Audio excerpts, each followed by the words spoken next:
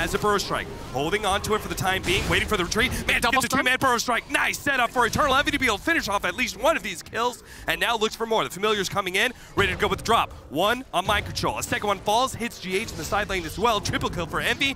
GH rolls over the cliff. Might be able to escape, but DJ still managed to get him with a Blink Dagger.